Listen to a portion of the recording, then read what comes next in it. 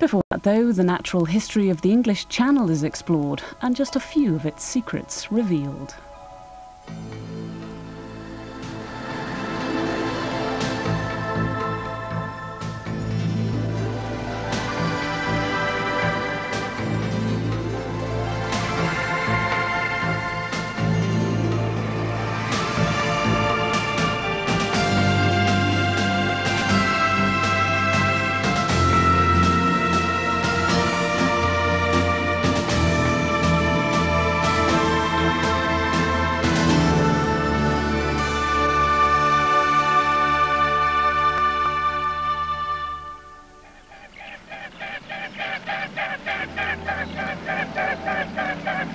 Stretching along the coast of South Devon is a freshwater world that owes its very origins to the sea, a place that contains a natural history unique to these shores.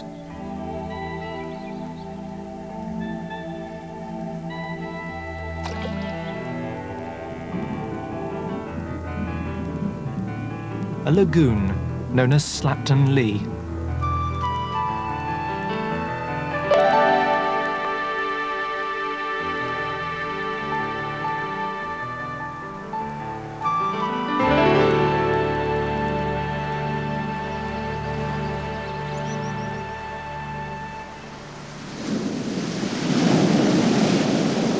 This is where the freshwater lagoon of Slapton Ley, which lies on the far side of these rocks, pours into the English Channel. But for one creature, this is the only entrance from the sea. It's now the last week of April. The moon is full and the tide is rising fast. Conditions are right for the annual invasion of young eels, and they're already here.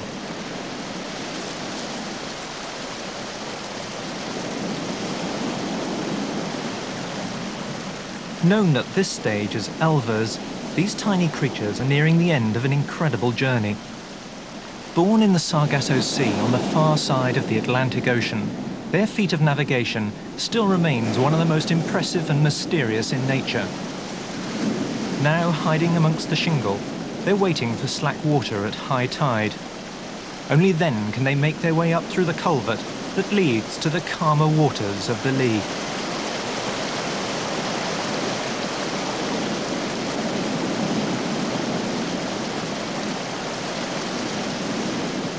At the other end lies their last hurdle, a weir. For the final assault, they will wait for the cover of night.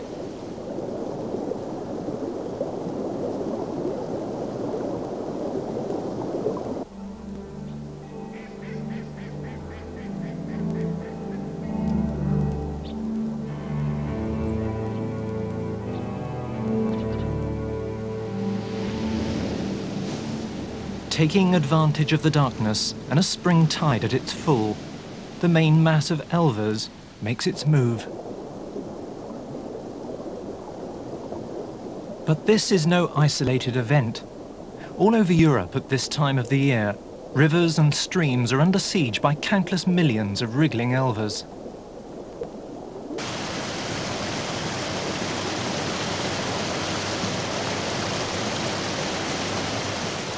Here at Slapton, they emerge from the foot of the fall, seeking out the flows of least resistance, struggling up through the algal growth, exploiting cracks and trickles. They're even capable of bypassing strong currents by making their way across wet ground.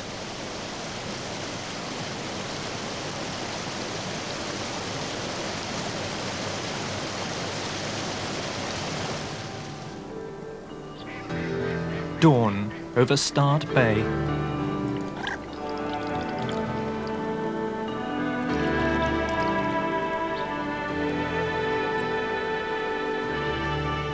At first light, some elvers can still be seen working their way up the weir. Those that did not manage to get into the Lea will wait for their chance over the following nights.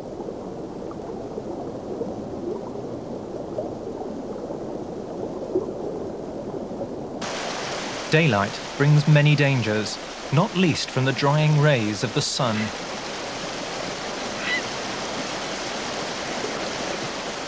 Any stragglers are likely to be easy pickings for predators. and elvers have many.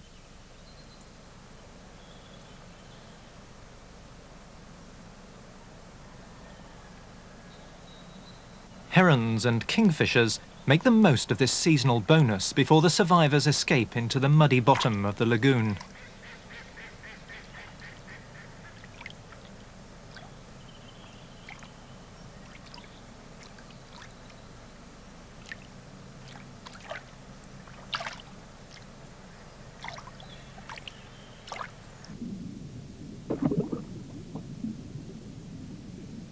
It's an ignominious end for an elver that has managed to travel so far.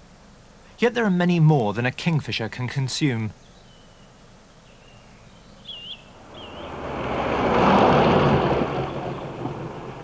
Today, Slapton Ley is managed as a nature reserve by the Field Centre, but the actual existence of the lagoon is dependent on the giant shingle ridge which spans the length of Start Bay.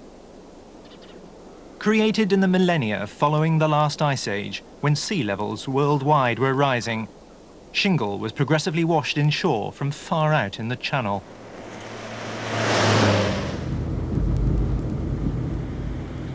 A road now helps to stabilise the ridge, and streams flowing from the land keep the waters of the lagoon fresh.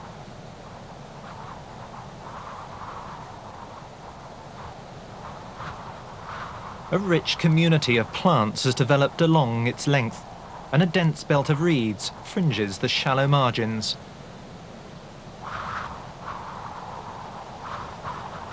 Crossing back over the shingle ridge, the fragile nature of its seaward side is revealed, where the full force of channel storms is met, reinforced by boulders.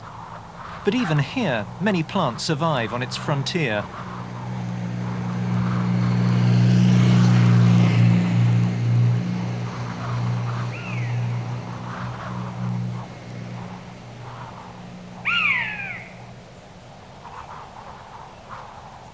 Buzzards can be seen most months of the year in this part of the country.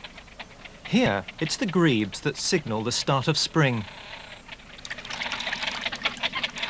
The great crested grebe reaches the western edge of its range in Devon. Up to 5 pairs are known to breed. They begin by establishing territory.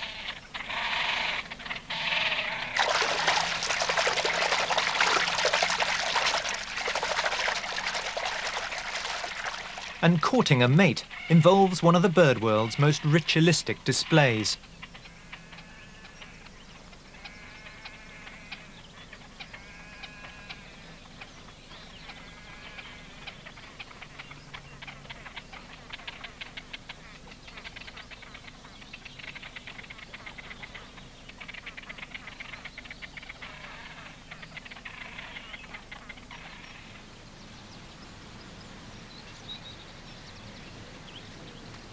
Longer days and warmer winds find the biggest breeding bird in Britain already on her nest. The mute swan builds a huge pile of plant material in which to lay up to 7 large eggs.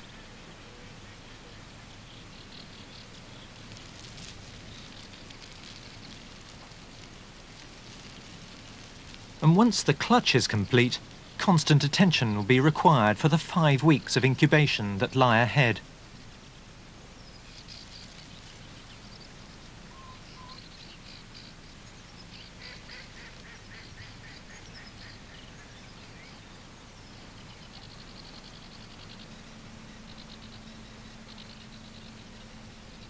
The growing intensity of the sun, heating the shallows, brings fish in huge shoals.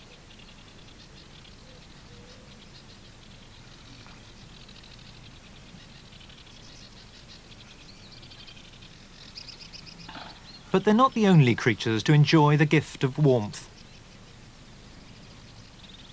The grass snake, like all reptiles, basks to raise the temperature of its body. Only active when warm, it hibernates during winter to emerge lean and hungry in spring.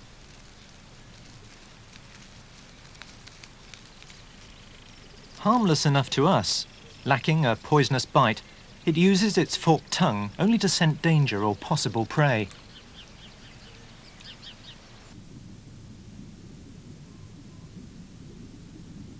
Grass snakes swim well and do so regularly to catch small fish.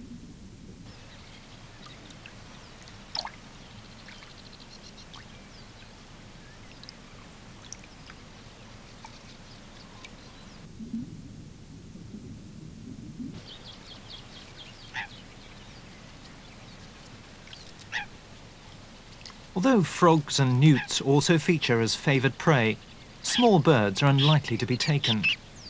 Coots are among the most aggressive waterfowl, especially when their young are just hatching. It's the most vulnerable time for a chick.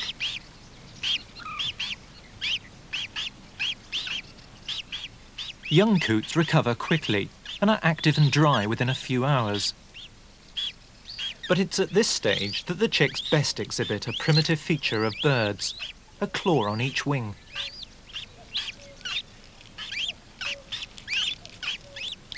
While the older siblings wait for the return of an adult, the effort of hatching takes its toll, leaving the youngster weak and helpless at first.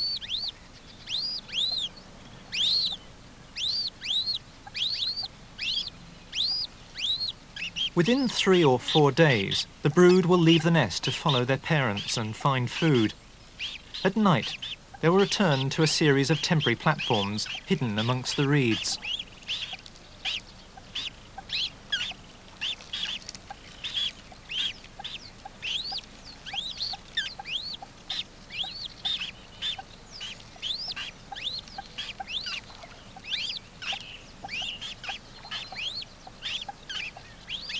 Until then, young coots are at risk, easily falling prey to a predator. The North American mink, originally bred for its fur, now lives here all too successfully in the wild.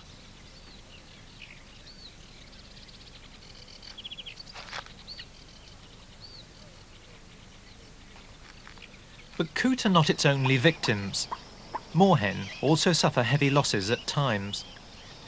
They too produce precocious young, able to swim and feed within a few hours of hatching.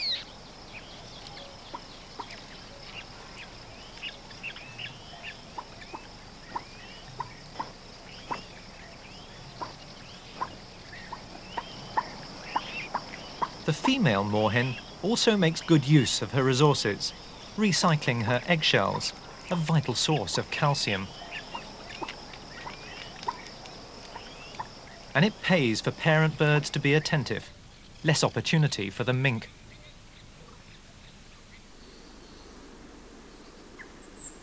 Slapton Ley contains the largest area of fresh water to be found along the Channel coast. And from the village of Tor Cross, through the haze of early summer, the shingle ridge bursts into life. Here, only certain plants can endure the arid nature of the windswept shore.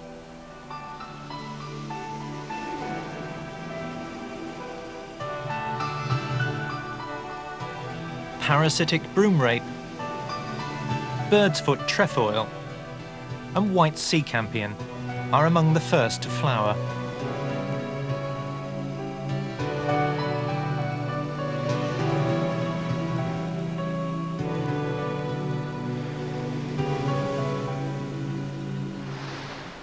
Just a stone's throw distance from the shore, back in the wetland crowded with reed, the rigours of a pending drought seem far away. Here, the wind-rustled realm is the world of the warbler. The most common and aptly named is the reed warbler.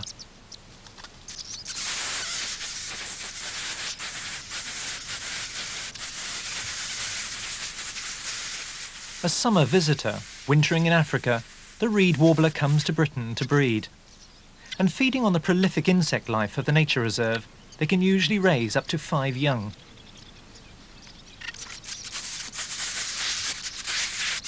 It's a busy time, demanding the constant attention of both parents for 12 days before their offspring can fly.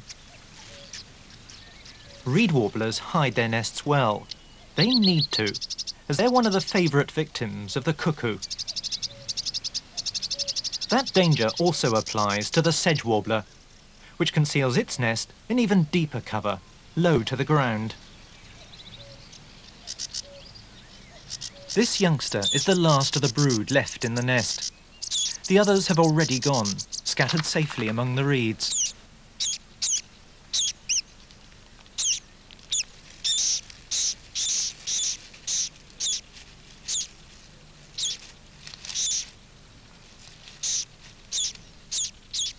Normally raising a family of up to 6, sedge warblers can sometimes rear 2 broods in a single season.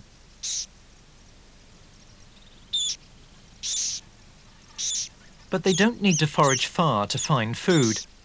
Indeed, reed beds are so rich in insects that the average size territory of a warbler is not much larger than a tennis court.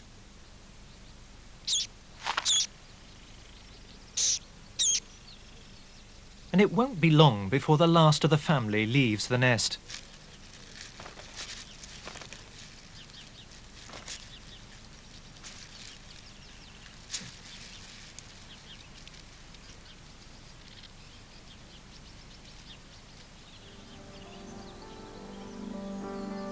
Daybreak, and midsummer brings new life to the lagoon.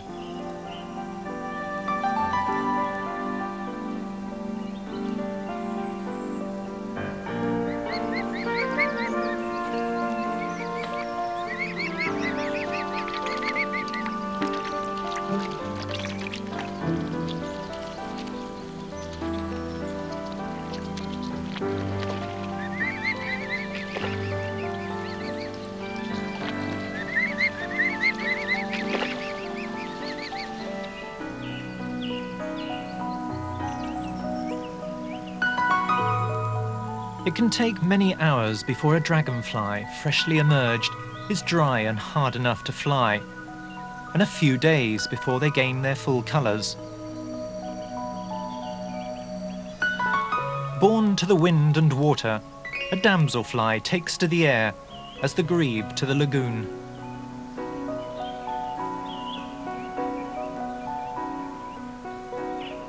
For several weeks, there has been little or no rain, and the water level has dropped, exposing more muddy margin and gravel shore. In the shallows, fish now gather in even greater shoals.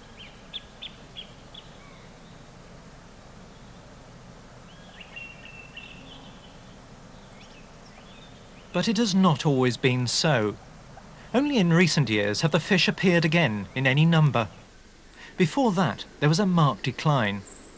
It was as if the delicate balance of aquatic life was being upset, and it was. From the surrounding farmland came fertilizers, washed down by the rain, adding higher levels of nitrates than in the past.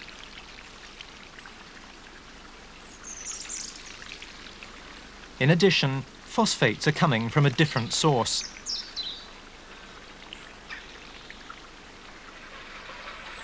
Although the sewage treatment is working as it should, the clear water running into the lagoon could just be adding to its problems.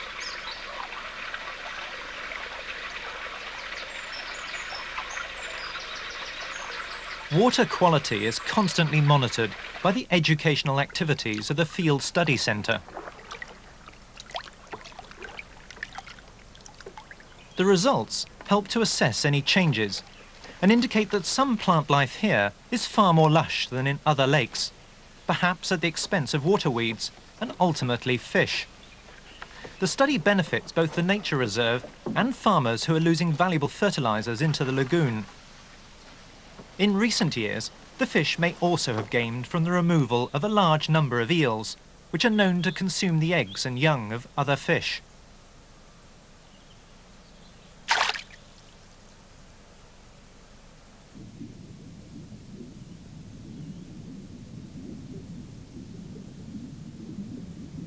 Unfortunately for fish, big shoals of roach and rudd attract attention.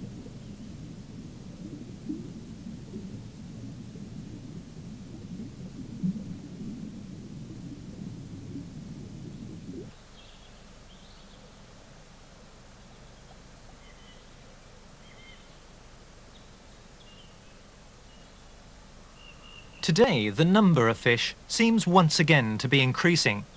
Massing in the warmest water, keeping to their own kind, they appear to be sorted by size. The smallest ones venture closest to the shore.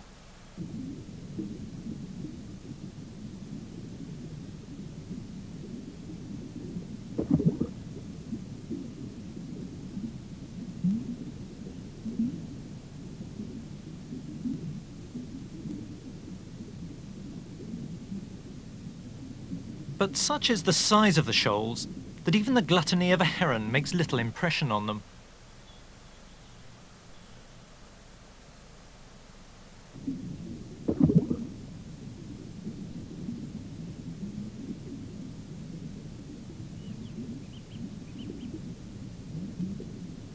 Herons, however, can take much larger prey than the tiny kingfisher, which is limited to taking finger-sized fish or smaller.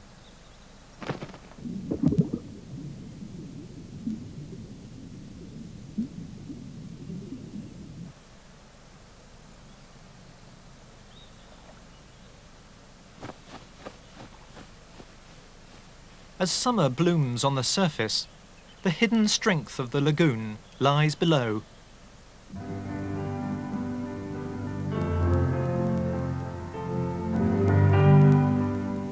Sunlight is vital to the process that fuels its life.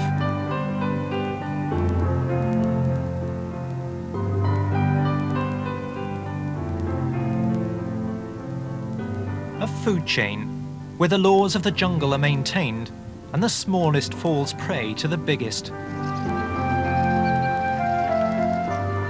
At Slapton, no fish comes larger than the sinister streamlined shape of the pike. A mature pike will grow to 1 metre or more in length and can weigh over 30 kilograms. It's capable of catching and eating prey up to half its own size and will snatch young water birds as well as taking fish.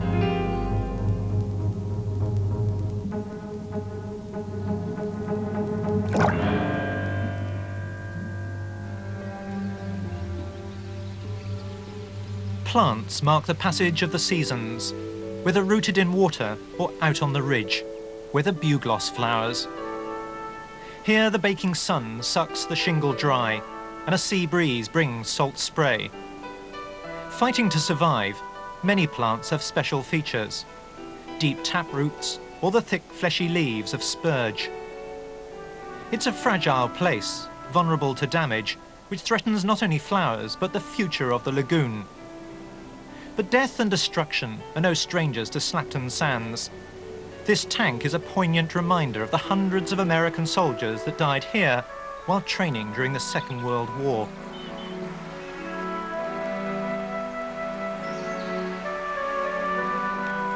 Away from the battleground of the past, inland lies a peaceful place where people are encouraged to enjoy the natural surroundings and watch the wildlife.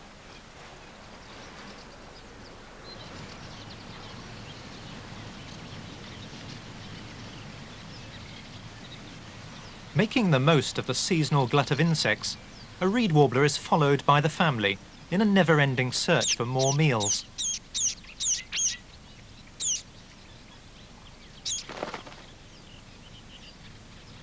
Not all of the nature reserve is open to the public. Beyond the bridge lies a secret world that remains largely untouched, a swamp, where even the main channel is being engulfed by reeds.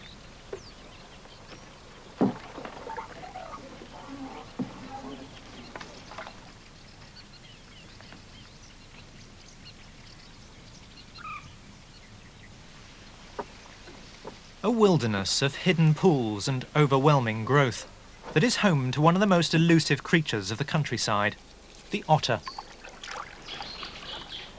Well known for their playful antics, otters are incredibly shy of human activity and so seek the sanctuary of the most undisturbed waterways.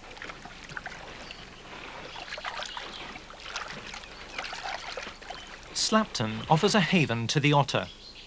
Dense vegetation provides plenty of places to hide, and there's a rich supply of eels and other fish on which to feed, and that's important. Indeed, research carried out here has shown that there is little competition between otters and the closely related mink. Although part of their diet is the same, fish were found to be 3 times more important to the otter than to its alien cousin. But while mink have spread throughout the country, the otter is still sadly on the decline.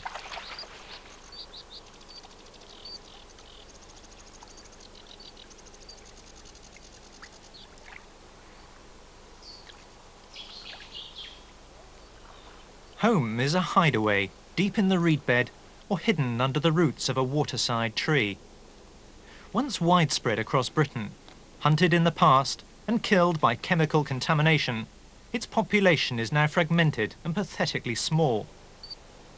Extinct from most of South and Central England, only in the more remote parts of Britain do they survive, and the West Country remains one of its strongholds.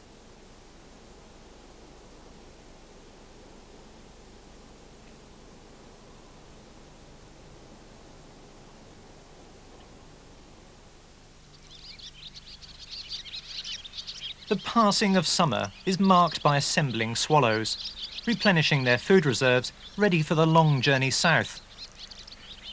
Water levels are now low after the drought, and a change in the weather heralds welcome rain.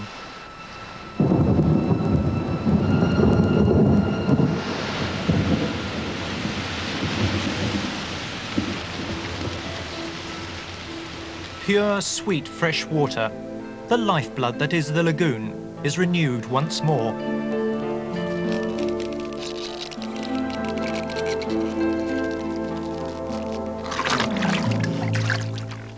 Winter brings in the wildfowl.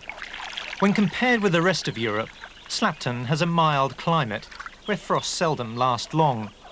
And that's to the benefit of the birds that come to pass the coldest months of the year.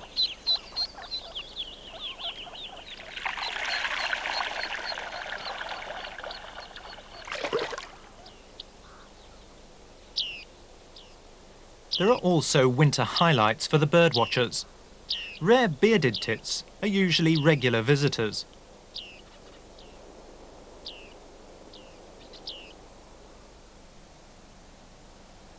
But the most spectacular arrival takes place in late afternoon.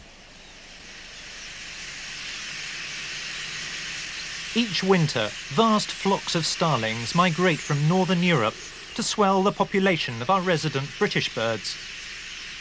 Gregarious, they feed in flocks by day and roost together at night. And the reed beds at Slapton are one of their favoured sites. In time, the season will turn and the starlings depart. Nothing in nature is constant. In the long term, even lakes are temporary features. Their fate to become swamp and finally dry ground. Slapton's Pure Lagoon is no exception, unless it is first reclaimed by the salt waters of the Channel. Only with continuing care and commitment. Poland clean up at the awards, and it's not the 9 o'clock news.